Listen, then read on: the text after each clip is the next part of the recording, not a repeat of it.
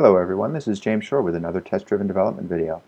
So I think we've got our application model in place. We've got our set starting balance method, which is now changing the stock market table model. It's changing the projection of the stock market table model. So that feels pretty good. I think what we need to do now is move up another level to the application frame. So we'll need the application frame test and the application frame.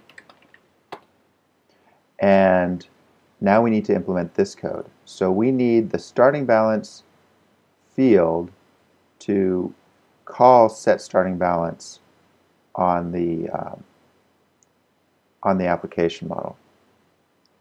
And just for fun, let's make sure let's check to see if this is working. We've got all those other pieces coded up. They should work, but I want to see it because I get impatient. I like to see, oop, that's not going to work. Those aren't just spurious errors. Oh, come on. Give me my, there we go. Now, import.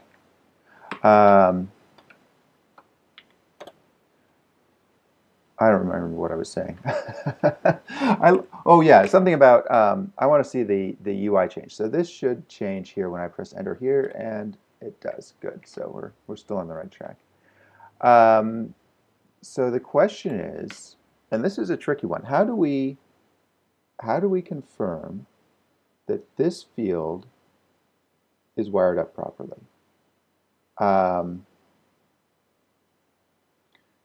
And you know, I don't know the answer to that.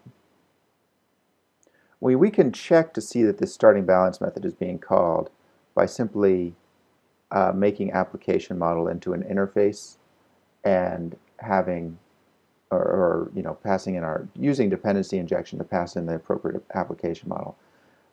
That would be fine. And then what we'd be doing is basically using a mock object to check that this set starting balance was working properly.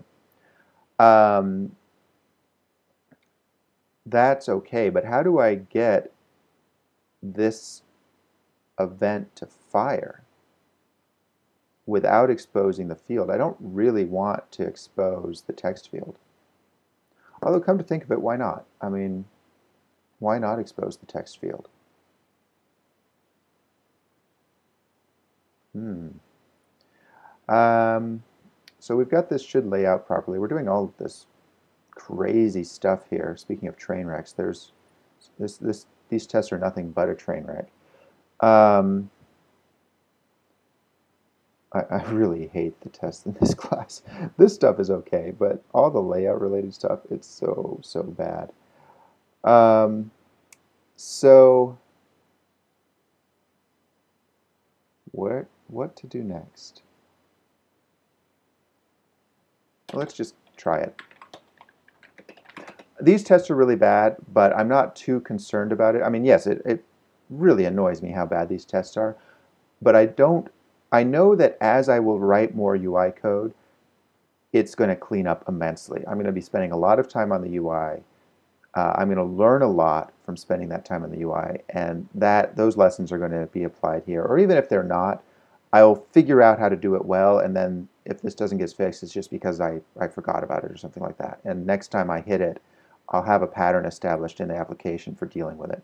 So yeah, this code is really bad. I don't know how to deal with it. I'm not going to beat my brain about it or kill myself over it, because I have faith that over time I will learn a better way of doing it. And for me, that's a big part of not so much test-driven development, but incremental design. You're seeing a lot of incremental design now because we've got a fair amount of the application established. And for me, a big part of the incremental design is first recognizing when you have a bad design that needs improvement. Second, being okay with a design that's not perfect. So saying, yes, this isn't perfect, but I don't know how to make it better, and I'm just going to let it sit. And trusting that over time you will have those intellectual breakthroughs, those design breakthroughs, and things will get better. That's a huge part of incremental design for me, is trusting that things will get better. And I've done a lot of incremental design in my career, and it's always been true. The design will get better. Now, I'm thinking on projects that last months and years, so this little application isn't getting better as quickly as that. But keep in mind, we've only done about 2 days worth of coding so far. You know, there's lots of little 15-minute episodes, and we've been doing that for a couple of months. But the actual amount of full-time coding we have done is small. So in a real project, you just got to trust that if you don't see a way to make the design better today, it will come along. If not from you, then from somebody else on the team. So knowing when, I've said this before, you know, knowing when to really push on the design, as with the train wreck in the last episode, I was being lazy on that one, and that was no good. Versus not having the answer and being willing to wait, as we're seeing in this episode. I don't have the answer, so I'm just going to let it sit. Anyway, get off my soapbox and get back to work now. What we need to do is we need to confirm that this action listener is firing. And the way I'm going to do that is by creating a mock application model and checking that the set starting balance method is being called. So, and for that, well, let me just,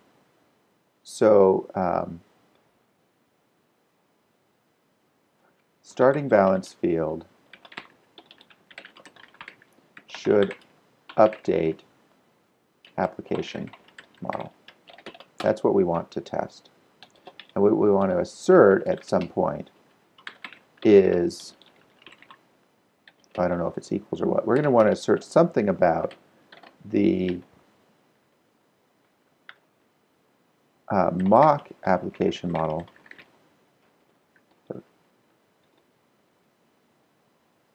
dot set starting balance called with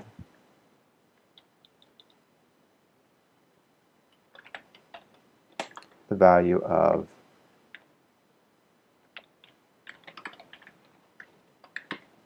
expected dollar amount.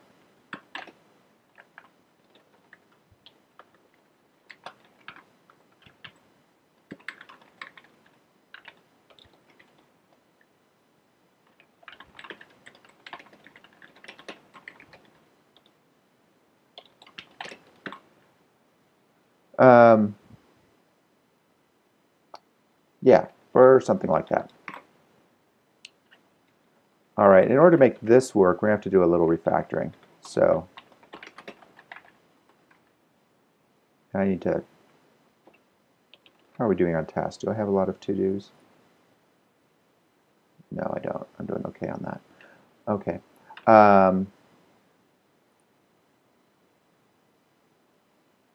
So in order to make this work, let's make sure we've got all our tests passing at the moment. In order to make this work, I'm going to have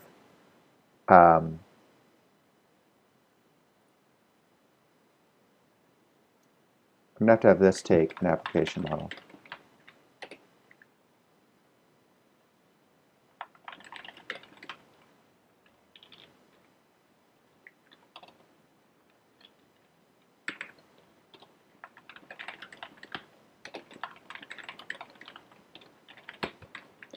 Which means that I'll need a new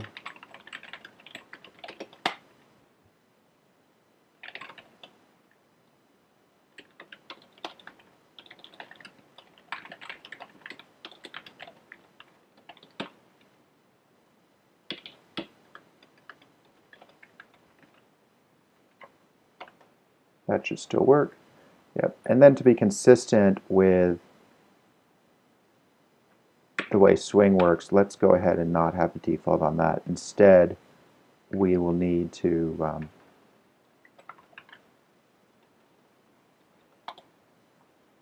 pass it in here.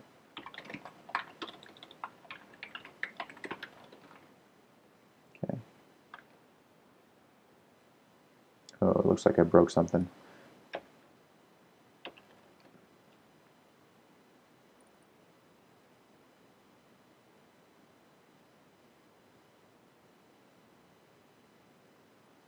Oh, that's okay.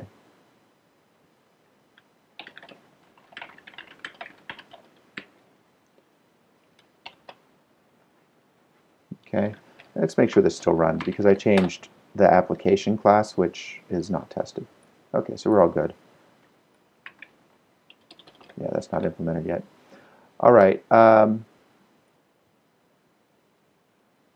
So now that we've got application frame taking the application model, we can make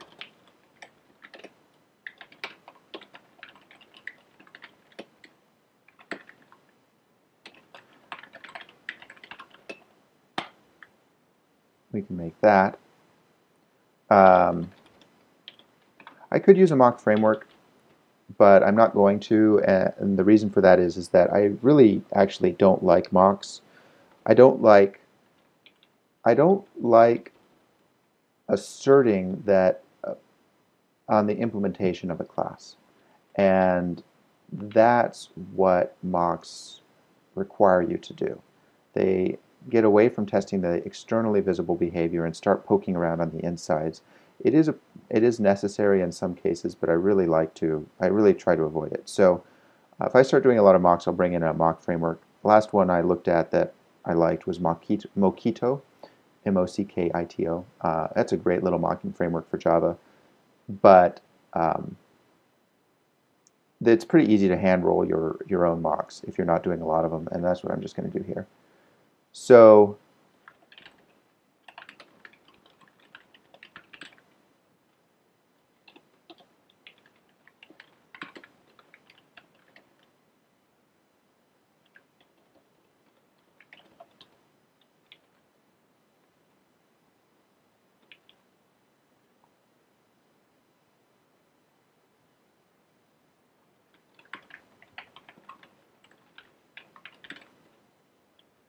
this is very similar to the code we wrote back in when we were testing the event for the table model.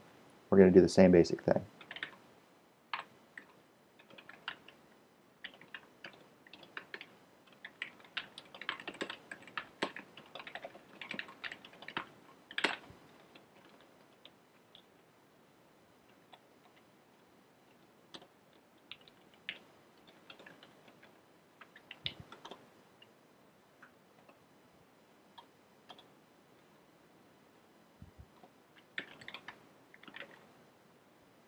And then we're not going to call the parent.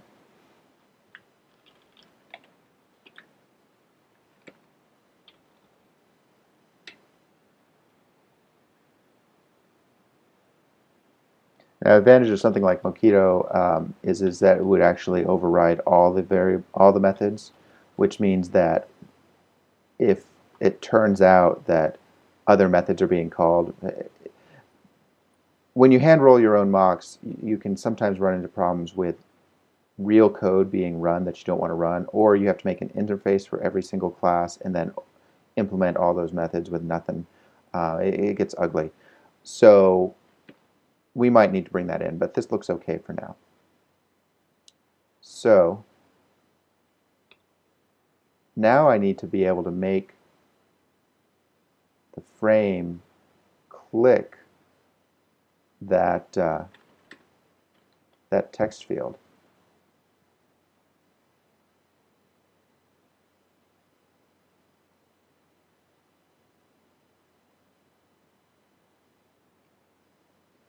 I don't know how to do that. Looks like we might not have time to get to it today. Let me just take a look at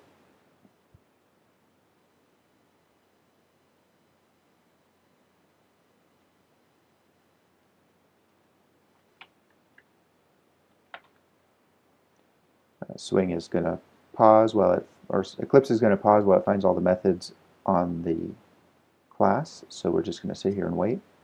I'm going to blather while we wait. Hello? Okay, there we go. Well, that's not helpful. Is there a way to click?